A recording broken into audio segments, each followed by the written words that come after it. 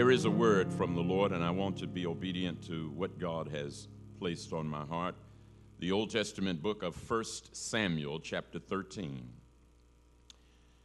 1 Samuel, one verse there, and then we'll pick up in Acts 13. 1 Samuel 13, Old Testament, 1 Samuel 13, verse 14.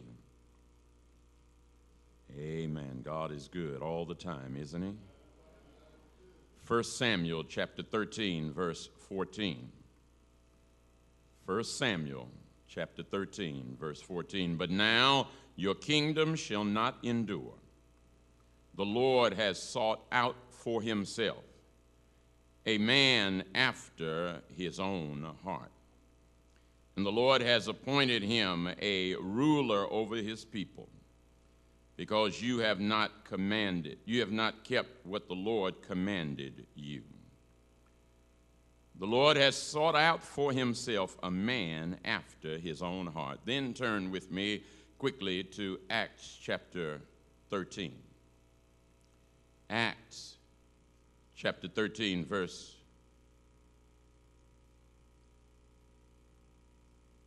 22. Acts chapter 13, verse 22, real quick. After he had removed him, God, raised up David to be their king, concerning whom God had also testified and said, I have found David, the son of Jesse, a man after my heart, who will do all my will. Amen. I want to lift the subject, a man after God's heart. Amen. You may be seated. A man after God's own heart. If you read carefully, in 1 Samuel 13, God said, I'm looking to find a man after mine own heart. In Acts chapter 13, God speaks again and says, I found a man after my own heart. A man after God's heart. It represents a captivating, compelling, riveting, fascinating phrase. A man after God's heart. In its simple yet significant formulation, it clearly refers to integrity, virtue, character, and singleness of focus. Spiritual, saved, dedicated, consecrated, anointed men should crave this phrase as descriptive of their walk with God. Humbly, I want to be known as a man after God's heart. Take away accomplishments, take away accolades, take away titles, take away encomiums, take away reputation, take away secular acclaim. But leave me with my walk with God, and all will be well with my soul. More than God's hand, more must pursue God's heart. In his hand, we seek things, cars, clothes, cash, commodities. On the other hand, in his heart, we seek purpose, proximity, power, and perspective. You and I need to determine today, do we want what's in God's hand, or do we want God's heart? David was many things, and I'm sure many people would argue that David should not be spoken of as a man after God's own heart, and we'll get into it, but David failed miserably.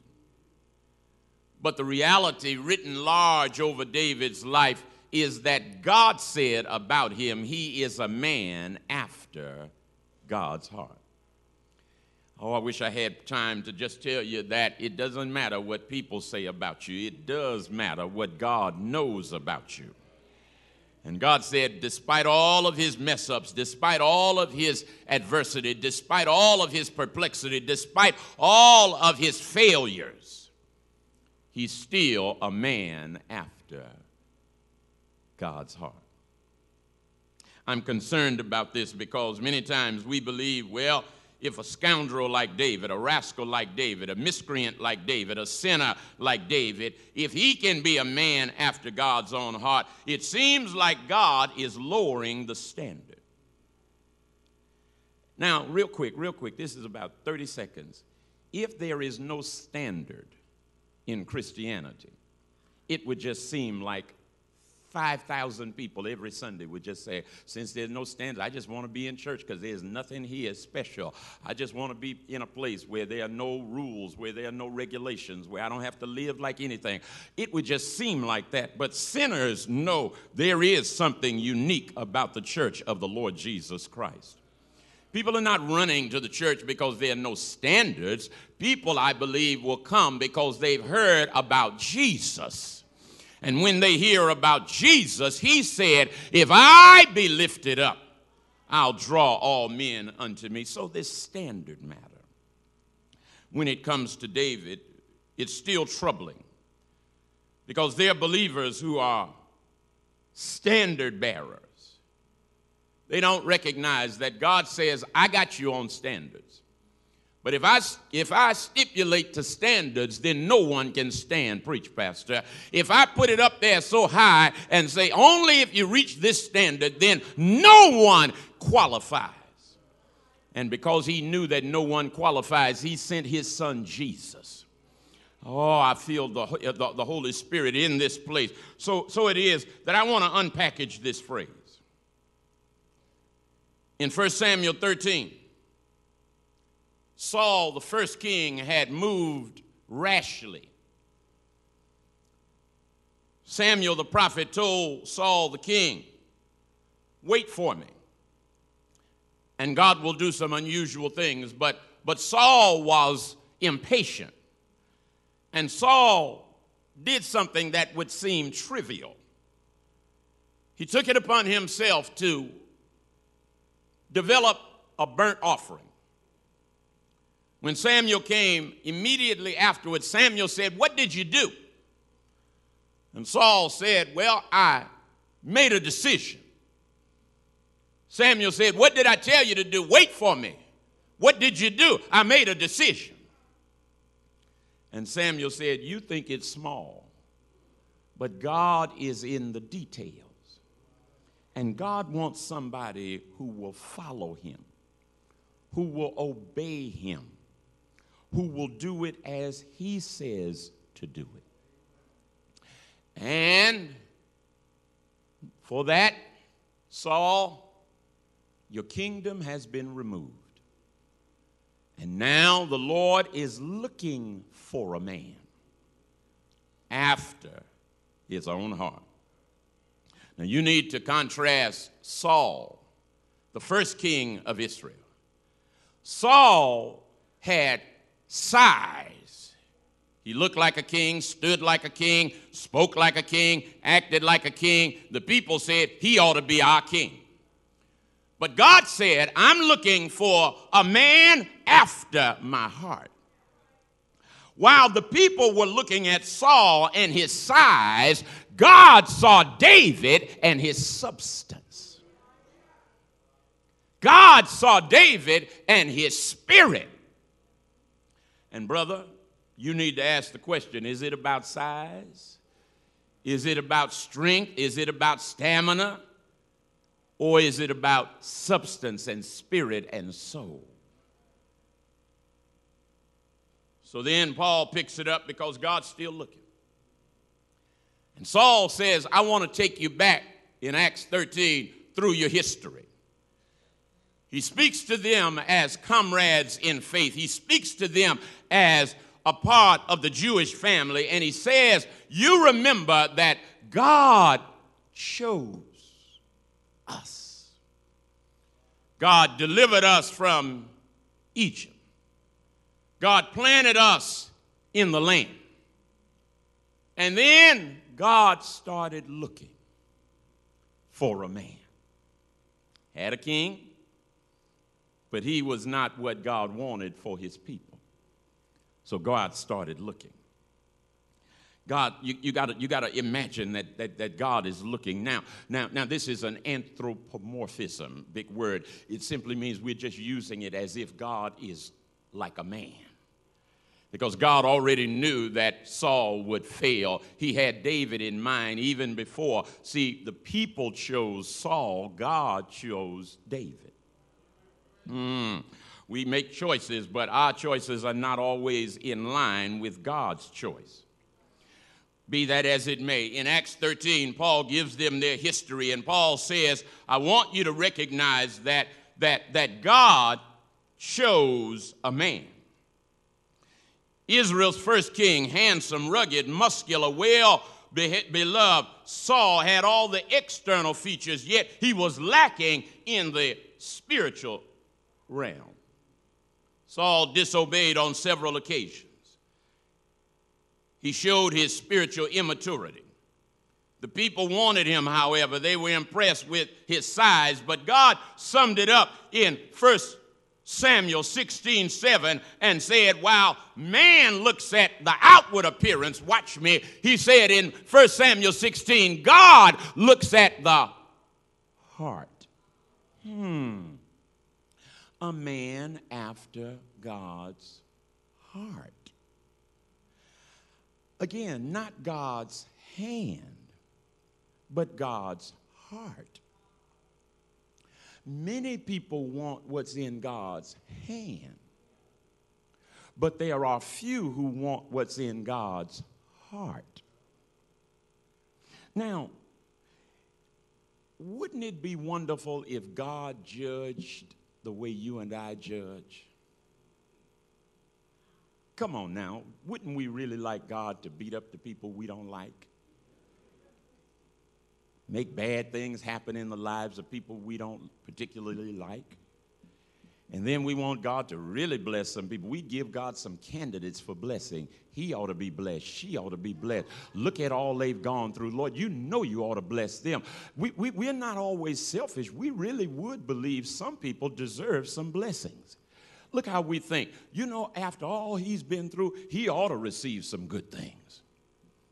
So I'm not saying everybody is envious or jealous. Some people really would like to see some other people blessed on the basis of what they believe the person has gone through. But I want to ask you, does God judge as we do? No. So the next time you decide who ought to have a blessing, recognize that God looks at the heart. I want to examine a heart for a few moments. Heart. I'm not speaking of that organ in our body. I'm not speaking of that muscle that pumps blood throughout our bodies. I'm talking deeper, heart. You and I speak of heart in many ways. Can I run down a few? If you know something by memory, you say, I know it by. Okay. When a person puts all their effort into it, you say he did it with all his. If an athlete plays and he or he particularly plays and he is hurt, you will say that took a lot of. Amen. You see where I'm trying to go.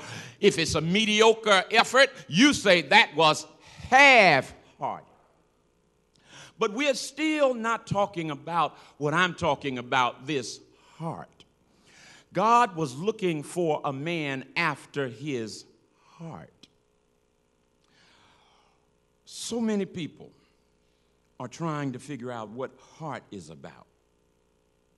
Heart, the trajectory of a relationship of faith.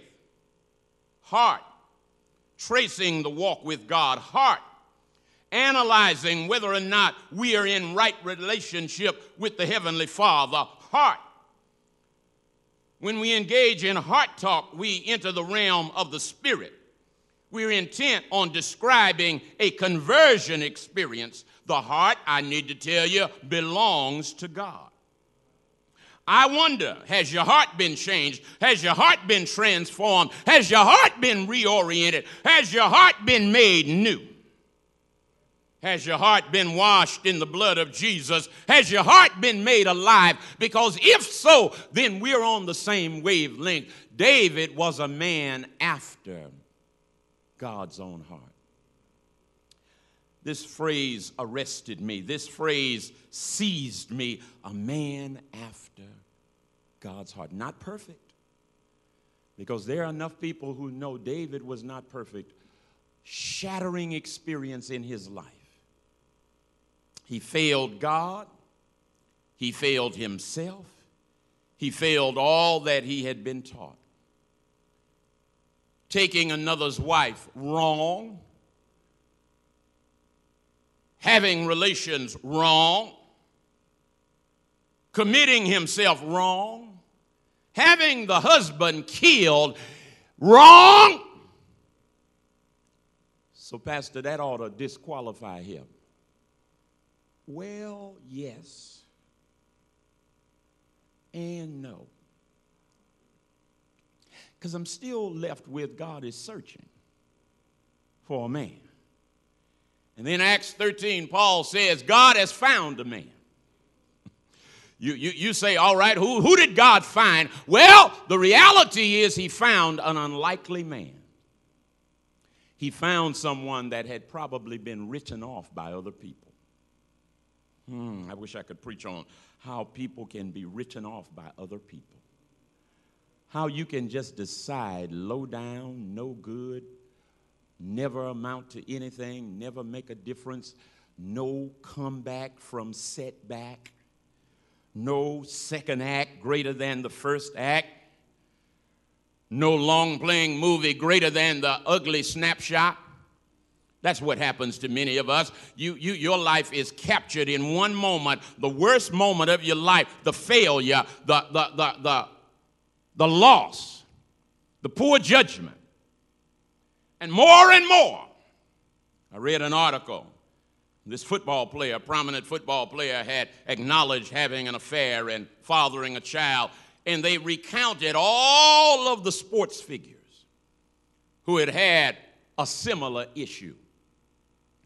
And they said in the article, this was no Christian article, this was just a regular secular newspaper. It said another one goes down. Now, it did give all of his statistics. It did say that he won this Super Bowl and he had won that Super Bowl. But the point was, it just seems like people will say, fine, all of that. We'll put that in the later paragraphs for the people who read the whole story. But for the ones who just read the first few sentences, we'll start with the transgression. And that's how life is. But if you and I could get God to say, I'm through, then that would be fine. But let me give you just a little window into how David was a man after God's own heart. Now, all of that I told you that he did, and he did. And it was wrong. He failed God. But let me tell you, he was a sweet musician. And David was thinking about how he had failed God, and he was writing psalms that we sing today, psalms of praise. And David said in Psalm 51, be gracious unto me, O Lord, for I have sinned. Now, let me tell you what happens to too many people. Well, Lord, if not for that allure, if not my guard was down, I was weak, it was a bad moment. And we give God all of this to say why we did what we did. David said, I tell you what, I failed you. Now, you and I say, no, it ought to be worse than that. No, just can't say some words. And God says, no, I know heart. And that's a man after my heart. That's a man who wants to be right with me. That's a man who wants to walk in relationship to me. That's a man who wants to walk in harmony with me. Well, if you just quickly say, I confess, but that doesn't change anything. Well, let's go. Okay. I want to ask you to take a heart test with me. A heart test. Now, when the doctor asks and says we're going to give a heart test, he's talking about your stamina. He's talking about run a little bit and let me check how your heart does on this. But I have a different heart test. Here's some questions from a heart test. Number one, is God the center around which you live? Heart test. Question two, does sensitivity to the kingdom of God characterize your life? Heart test. After adversity, loss, and failure, do you yet honor, love, and reverence God? Heart test. Does the name of the Savior, Jesus, resonate in your being? Heart test. After all you've experienced, do you still say that God is your all in all? Heart test. After prayer, the word, worship, witnessing, are these the ways to deeper life in Christ? Heart test. Can you trust God when all hell breaks loose in your life? Heart test. I got great news. David aced the heart test. All of that he did, that's just low down. Take a man's wife and then put him on the front line. Know that when he goes into battle, he'll die. And yet you say he's a man after God's own heart. The Bible says it.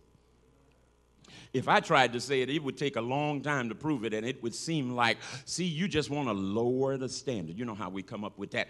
Oh, the church, we like to get beat up every now and then in church. Church is real good when you say, oh, you're sinners in the church, and God can't do nothing with the church till he clean up the church. And we start working on cleaning up the church, and that's true. But that's just half of the story. God says, while I'm cleaning up the church, I wish I had just about 5 people, because let me tell you, when we start pulling up stuff, God said wheat and tare and chaff look the same. God said wheat and tare look the same. Leave them alone. Let them both come up together, because what you think you pulling up, you might be pulling up some wheat. But if there was discipline in the church, somebody would say something. Let the Holy Spirit do his work.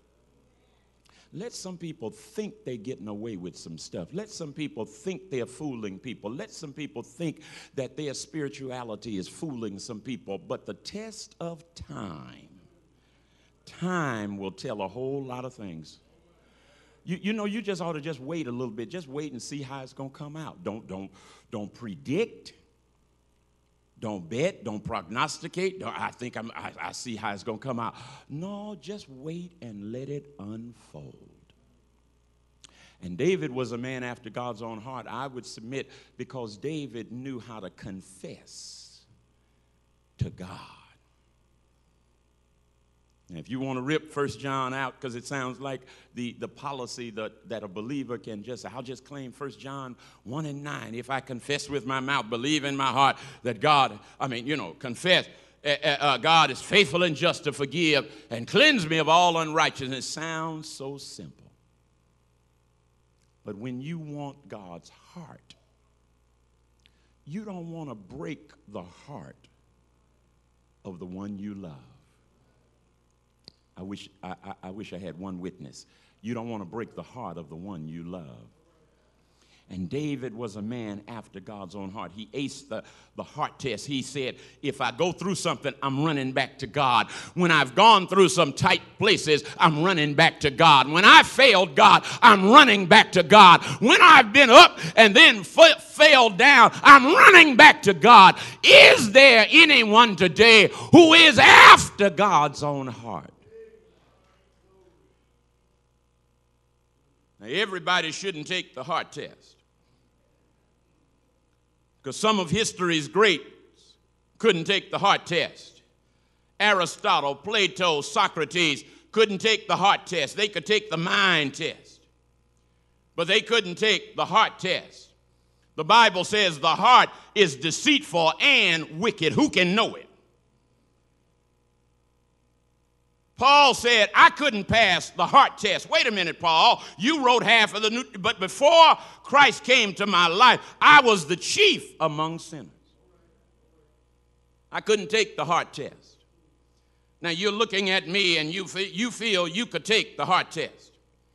But before you do, let me tell you that our righteous ways amount to filthy rags in the sight of God. That's Bible, church. That somebody says, I think I could take the heart test. I think my heart is right with God. But some negative comes into your life and you fall all apart. See, it's not when things are well that we judge. Shouldn't judge at any time, but you judge an individual if you're going to judge when things break down, when systems break down. Listen to me. If everything is right, bills are paid, money is there, health is intact, then a lot of people say, give me the test. That's not the time. The time is when you've just gone through some stuff. And when you start speaking negative and when you start resign, I guess just ain't nothing going right. How many times have I said, if we didn't have bad luck, wouldn't have no luck at all. I guess those are just the breaks. We say it, that melancholy, what goes around comes around. I guess it's just my time. I thank God that God can cut across. I said God can cut across some stuff. I preach the word of God, which is we make some choices, and those choices carry some consequences. But while I preach it, I also ask the Lord every now and then to step in and suspend the rules.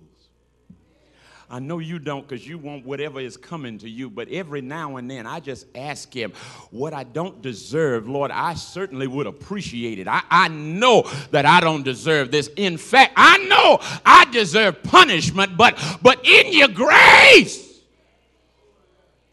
That's why sometimes you don't understand why people are shouting. Some people are shouting because they didn't get what they knew should have been coming to them. Oh, you're still not there. It's early in the morning. Some people, I'm trying to get through this. Some people praise God because God didn't allow all the consequences to come. How about this one? All at one time.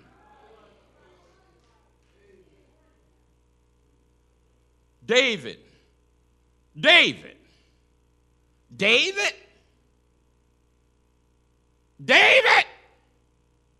Come on, a man after God's own heart.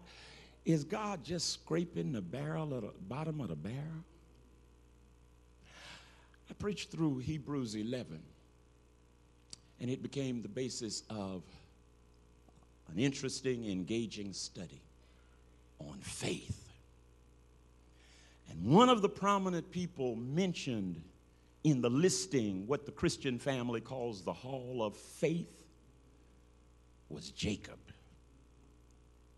Now let me tell you what you have to figure out.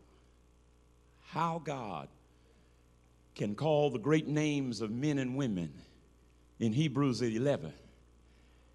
And while you and I are saying, check Abraham, check Isaac, check Sarah, check Joshua, check Moses, we get to Jacob. Wait. What? God says, yeah, the way I do things is I put unlikely people in places that you never would understand. Or it's too early, but if you really want to find out how God likes to do some things, God puts a genealogy of Jesus, a lineage of our Savior, and he throws in a harlot. I know you're not ready for that one. See, God throws a curve to us sometimes. God says, you're looking for a fastball, and I'm going to throw a curve at you. And that is, you will never get the bat off your shoulder because you're waiting for a fastball. You're waiting for a good person to just knock out of the park. And God says, I'll put somebody in Jesus' lineage who is Rahab, a harlot. So that if any people who have messed up hear about Jacob, Rahab, David, Peter, you, me, they'll say there is hope. That's all I'm trying to get to. A man after God's own heart. I ask this question because I hear sincere believers who get caught up because there is a strain in Christianity, and it is a needed strain. It's a strain called holiness. But unfortunately, holiness stops at what we wear, how we pretend.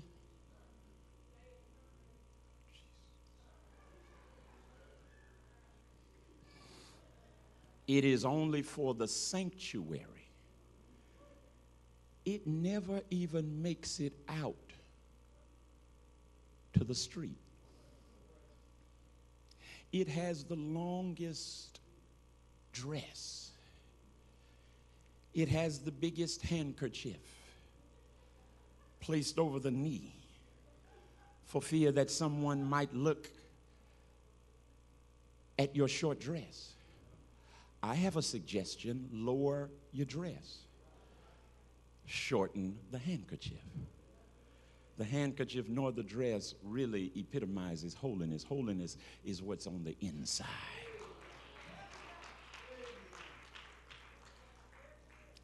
David is a man after God's heart. Now, I think I've made the case, but God said, no, let me close it out. I said, all right, Lord, it's you, it's about you. He said in Psalm 89, you need to tell the people what I said.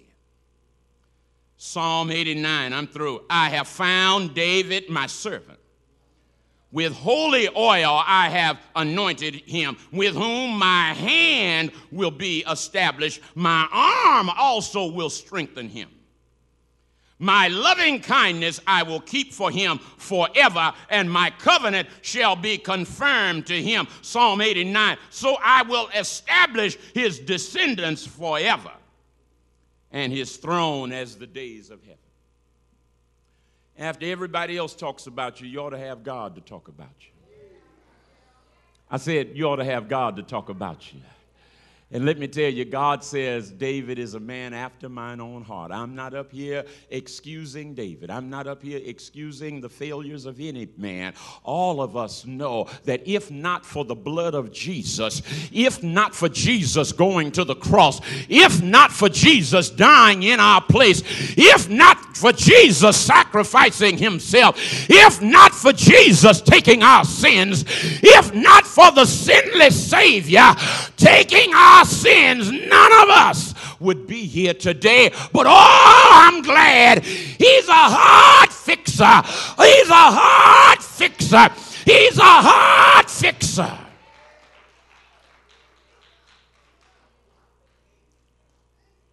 A man after God's heart. I don't want to judge anybody's heart, because you and I can only see actions. We can't see what motivated the action. Somebody is real kind to you. You don't know the motivation behind the kindness. And I would venture to say wisdom dictates you ought to recognize a lot of people, not everybody, but a lot of people do what they do to get a reaction from you. Not everybody, but a lot of people. But I submit to you in closing, for real, that David was a man after God's heart. I asked the Lord, why did you put this on my heart? He said, because it's the bend of a life that makes all the difference. I'm concerned because we beat up on one another, not realizing we shouldn't beat up on anybody, but our warfare is not with another child of God. Our work ought to be leading another person to Christ.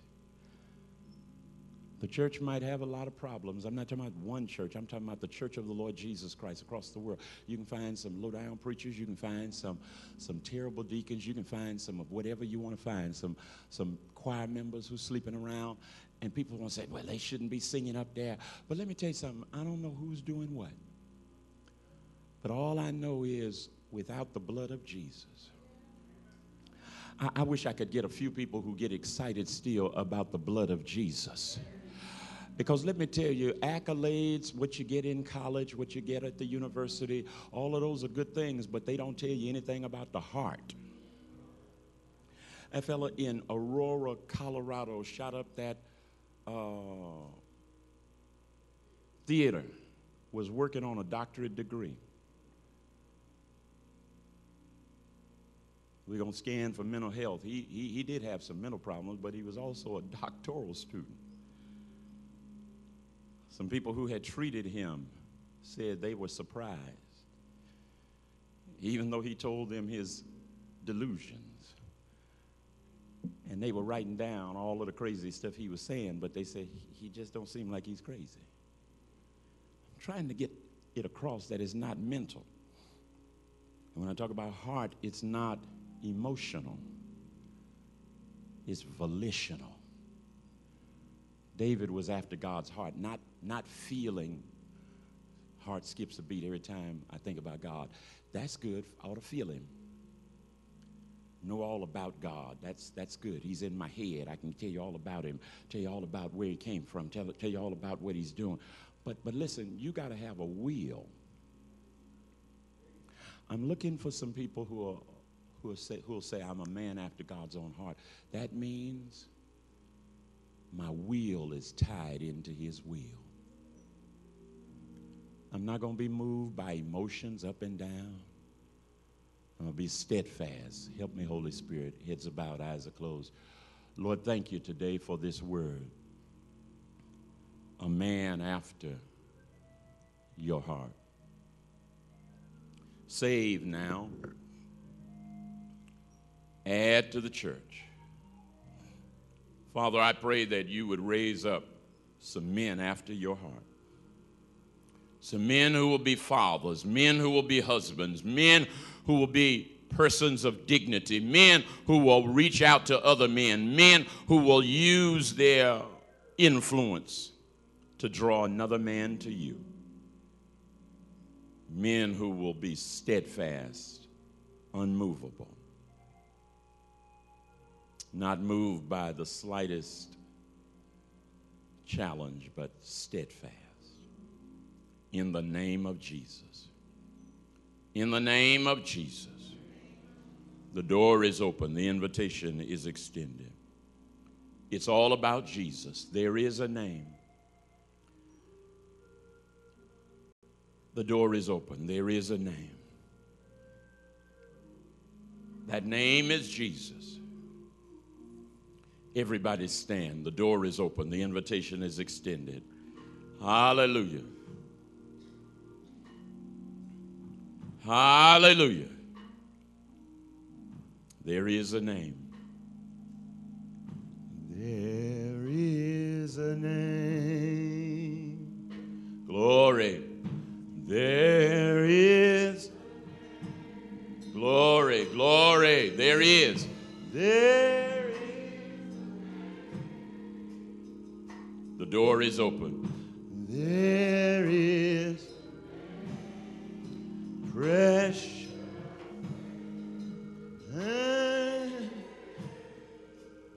Bless that name. I need a few people. Oh, Jesus.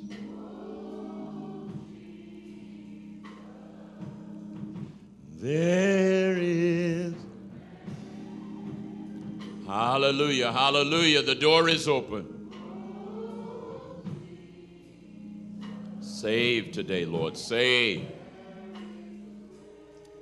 Add to the family. There is a name.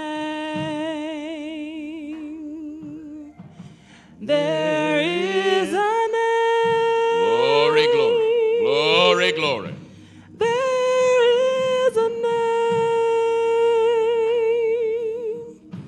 There is a name. Precious name.